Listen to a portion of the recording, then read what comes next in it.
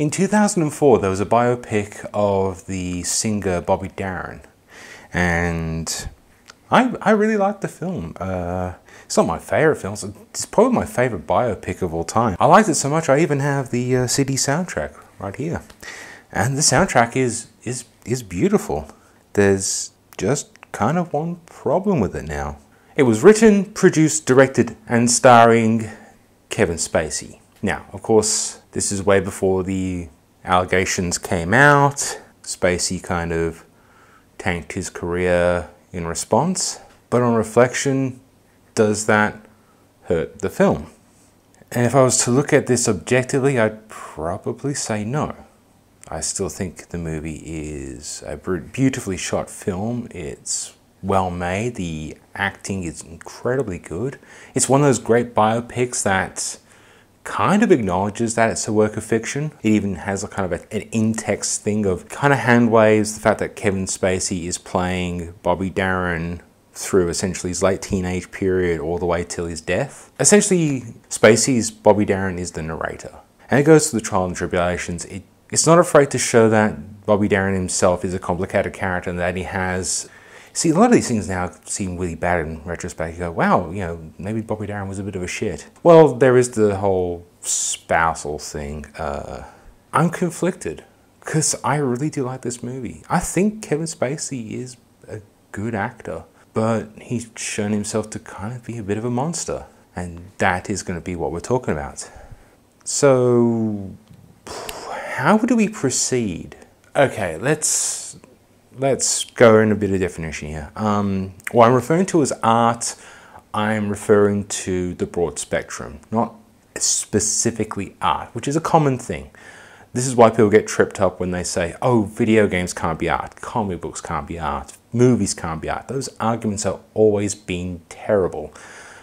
Artists have been constantly challenging that. Postmodernism is infamous for that. We've lost that disconnect between the artists and the audience that used to exist. We never used to know too much about a lot of the artists behind the things we make, for good and bad reasons. Again, if something is beautiful, but you know it's made by a terrible person, how does that work? In art in the purest sense, you're supposed to say, no, it's still supposed to be taken as a piece. The other way is to look at all the background stuff. What is the art telling us about the artist and the audience? Art is also sometimes a reflection of the audience. Okay, when I'm getting tangenty, you get why this is a complex idea. So let's narrow it down a bit. When we're talking about an artist, we've got to look at the medium itself. Typically, you want to think of an artist as the individual creative force, and that's not necessarily true. Yes, there's still plenty of mediums where the one person is the central core figure. That makes things a lot easier. For example, writing tends to be a one-person show. That doesn't disclude the idea of editors. The editors should be used to make things better. But then, of course, you're getting into the politics of publishing and all the other stuff. Well, traditionally, a novel is one person's creative output in book form. Same with painting. We typically see a painting and we think of a painter. We don't think about the other things like the subject themselves. Typically, I mean, art critics and stuff they tend to look at all the different factors, but you typically think this is a creation of one person. This is where other mediums start to get a bit confusing. Monday media is not created in a vacuum. And that's not just going into the postmodern stuff. We literally have no one real core person anymore. TV shows, video games, movies, all that stuff have a lot of creative forces behind the one product. Sure, a director or the writer or producers or even sometimes main actors have the core focus of that creative art, but it's very rarely just one person. Even a terrible piece of art will have many people behind it. Like a bad movie, let's face it, some bad movies are saved because sometimes the cast is just kind of really good or sometimes really kind of bad, and that gives you some enjoyment out of it. Martin Scorsese probably couldn't direct The Room with that script. I mean, you could make it a better looking film, but the dialogue and everything, you can't polish that much of a turd. This is what we're getting at. Tonga Rise is a piece of shit. But Greg Sestero is a really cool guy, and you got that nice balance, so you kind of still can like The Room. And the cast are just doing their job. It's sad that they kind of got screwed in the process, you know, by this thing, but they've kind of got some success out of it. So again, complicated issue. So let's go back to Beyond the Sea. Again, the biggest problem now is that in the whole range of the top jobs in this movie, Kevin Spacey takes 4 of them. Kate Bosworth, she's really good in this film. She's like, I wasn't too fond of her in Superman Returns, but I think the chemistry between her and Spacey in this film is really good, and I really like the back and forth. Maybe that's because Kevin Spacey is a better director than Bryan Singer, and that's the moment you realize that Superman Returns has starred 2 people accused of molesting underage boys. Awkward. No, I literally did not write that. I only just thought about it as I was halfway through that thought. Fuck. And I like Superman Returns. I defend Superman Returns. Holy shit, I have to... See, this is the point. It's not just a simple matter of good versus evil, morality plays. I mean, irony. Superman movies are morality plays, and here we are juggling with the morality of this kind of situation. So, do we throw Under the Sea under a bus? And you gotta remember, he made this 15 years ago. I'm not sure when the allegations with Anthony Rapp took place. I believe it was further back than that. So there's a clear potential issue here. But I can't hate this film. I keep mentally trying to go, I want to be able to throw this film under the rug and say, well, it's clearly made by this terrible person. I have to dismiss it, but I can't. And that's one of those issues we're having to deal with now, especially in the Me Too movement. Harvey Weinstein has basically been shown to be one of the biggest scumbags on the planet, and it's tainted everything he's ever worked on. He was only a producer though, so realistically speaking, there's a lot of creative energy that he had nothing to do with in a lot of those movies. But we can't be too sure. And that's put a stain on some potentially great films. How do we go from there? Do we censor it all? Or do we acknowledge the fact that this is still something we need to consider? Is it still good on its own right? And for the most part, I'll say yes. There's probably some ultra left-wing assholes who probably want to disagree with me on that. Hey, I've already done that toxic masculinity video. Maybe it's about time for a bit of balance. But this has got nothing to do with left versus right. But a lot of people put in a lot of time and effort into these things. We're throwing under the bus literally everyone else in the production who just wanted to make a film.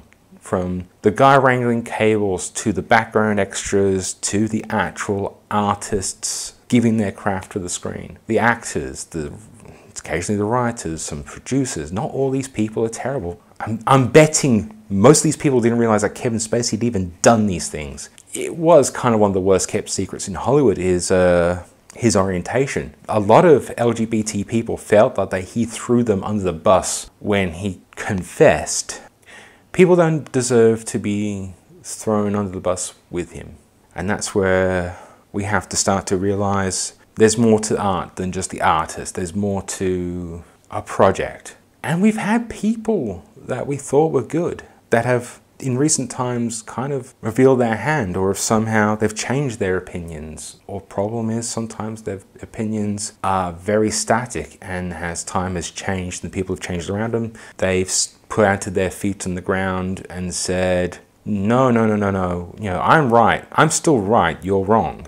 Geez, one famous author does come to mind. See, sometimes a progressive person can stay in a rut as well. Like, they may be forward-thinking 20 years ago, but that forward-thinking, as the society has kind of come up to them, has started overtaking them. And sometimes that's caused a little bit of pressure as well. These people haven't, I don't want to say they haven't changed with the times, but that they've become the archaic. People who used to be forward-thinking have somehow taken a step backwards. And we see this a lot with, I don't know if it's like second or third wave feminism. And this is one of the things that always assholes on the outright will always try and point to. It's like, these feminists say that a woman with a penis is not a woman, and therefore your argument is invalid because they're feminists arguing against you. And this is why we have terms like TERFs and SERFs. You're gonna probably see where I'm gonna be heading to in a tick. So there are people that at one time were considered to be great artists, and probably are still considered to be great artists, but sometimes those times have changed. Do we throw that art under the bus? I mean, speaking of one particular franchise who the author is kind of going a little bit, getting a little bit of backlash for comments being made, and a lot of it feels a bit out of touch, especially from their particular roots, and it's almost like they've forgotten that they were poor once. And it's sad because you look at kind of they created, and it feels like you created this really great world. People of all colors and creeds and orientations love your world. You're starting to push that away because apparently you're kind of still thinking in this outdated way, or maybe your politics have changed, but not for the better. And the people who used to be the people that supported you now are kind of getting a bit angry. And this leads us to the topic I actually wanted to talk about in that roundabout way. A couple of weeks ago, a YouTuber by the name of HBomberGuy, who I would definitely recommend. He's one of my favorite YouTubers. I literally rewatch all of this stuff all the time. It's funny, it's irreverent, but still very relevant, to kind of play up on those words. He talks about politics, he talks about video games, he talks about media. He's a guy I kind of aspire to be. I love his humor. I think he's brilliant. And he decided to do a Donkey Kong charity stream. As a big kind of FU to the original game, was going to do the 101 completion. Because, yeah, Rareware is that terrible, they always add a 1 to the 100%. And it's a notoriously buggy and hard game, so he was going to live stream it. And he knew it was going to take him several days. And he decided to open it up for charity. At the time when he first announced it, which was a few months ago, on his speedrunning video, he didn't have a particular cause in mind, so he asked people to give him recommendations. Now, during this period, another really great YouTuber and a friend of HBomberGuy's, Sean, of Sean and Jen, did a video about how transphobic the media is in England. The topic of Graham Linehan came up. And this is where it starts to get kind of hard. I'm a huge fan of Father Ted, Black Books, and the IT Crowd. And I've read interviews with Graham. I've listened to the audio commentaries on a lot of those DVDs, and he seems like a really good, funny, nice chap. But in the past few months, he's kind of shown his hand when it comes to trans rights, and he's basically turned into a monster. I'm not going to go too much into that. The linchpin is that he basically tried to get a UK-based charity called Mermaids defunded by the government. They get about the equivalent of about $500,000 per year. I think it's about £250,000 per year by the Lotteries Commission in the UK, and Mermaids help transgendered children by giving them housing, giving them resources. A lot of transgendered kids can get kicked out of their homes for just to feel right. They want to feel right in their body. Gender dysphoria is a real thing. It has been scientifically proven. I'm not going to go into all that. So apparently my Canon camera is at both 75% battery and 0, and I can't find my spare.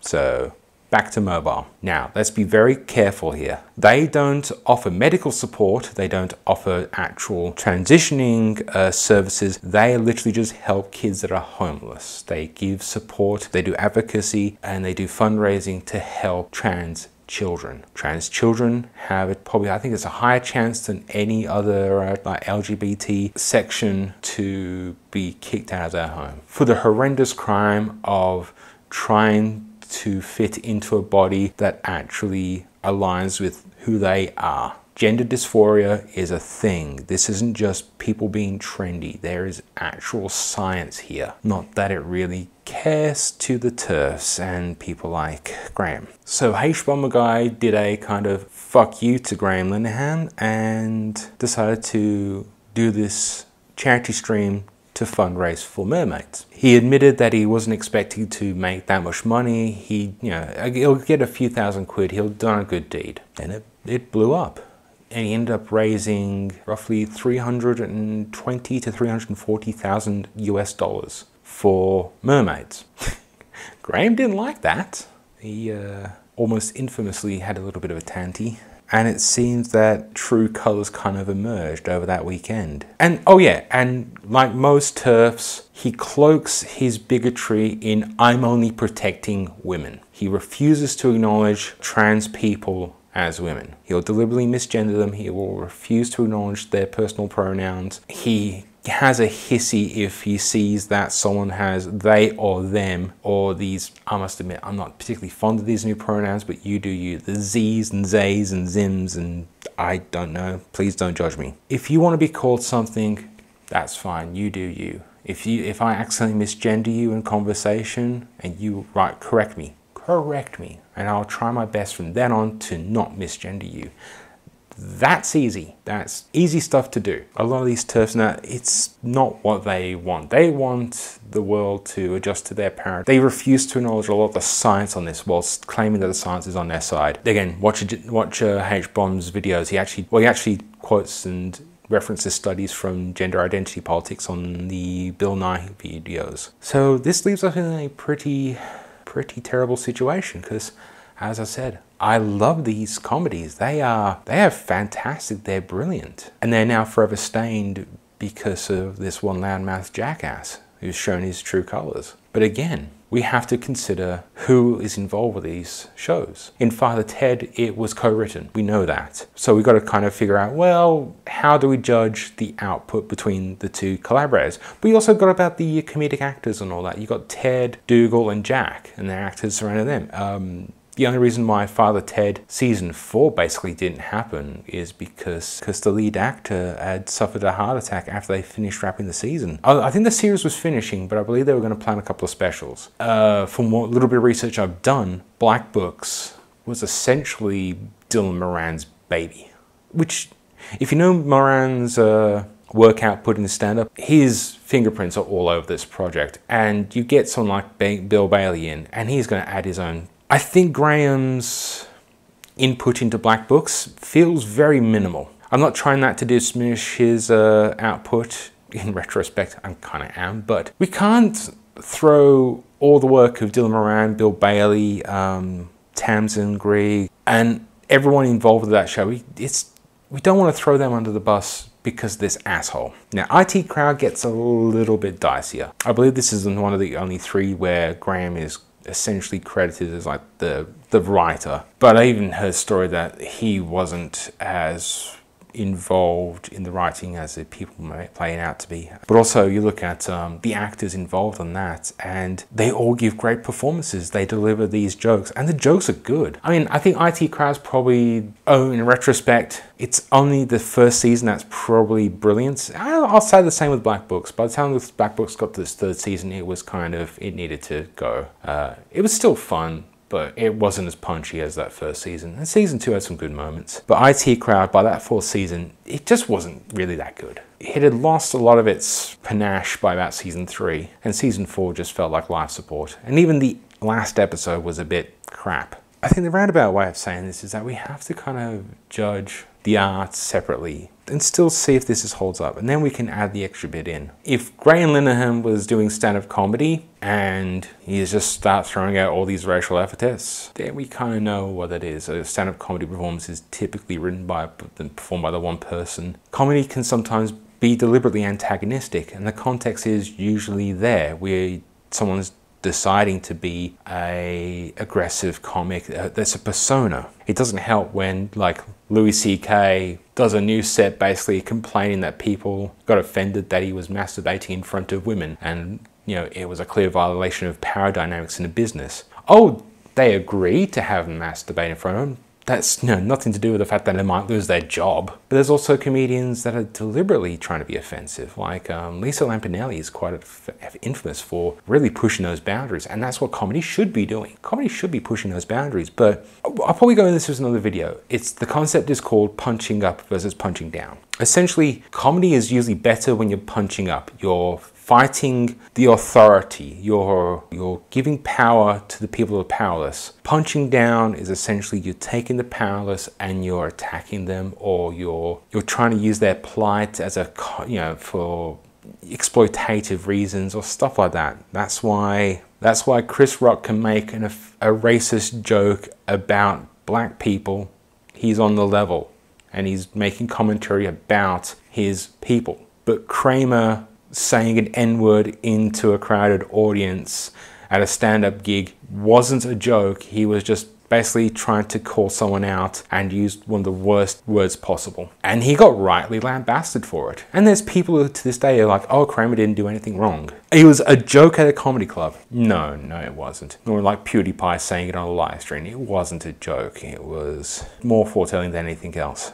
So we do have to judge things on the context as well. Was this a joke at someone's expense? Was this a critique?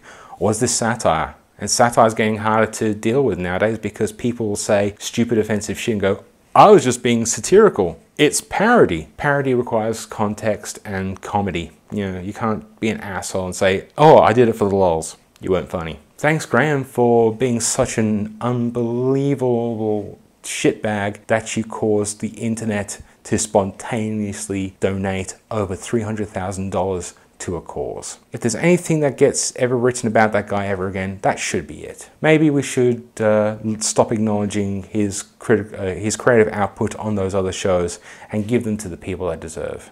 We also have situations where somebody who has been doing a lot of good for the community, who's been speaking up for the community, will get outright trolled by vicious assholes, basically run off segments of the internet because they'll sometimes be critical of a person in power. We've seen this particularly with James Gunn, where admittedly he had said some really terrible things in the past, but he has also apologized for that on not only numerous occasions, because I think it was something about, he made some jokes about lesbians and not finding the right guy. I think it was in context of Batwoman specifically. But he's also proven that he's not that person anymore. That was over 10 years ago. Since that time, he's been working with LGBTI plus advocacy and charities and stuff like that. He's proven himself to be one of those good guys. And that's the problem, is that you get people who do good things and sometimes get the shit for it. Is that too subtle? Love you, Will. So yeah, please like, share, subscribe. I'm trying to do these more often and sometimes life gets in the way. Technical difficulties definitely get in the way. If you have any subjects you would like me to tackle, please leave a comment. Otherwise, yeah, please share this along, spread the word, subscribe to my channel, hit the bell. Apparently that's a thing. And I'll hopefully talk to you soon.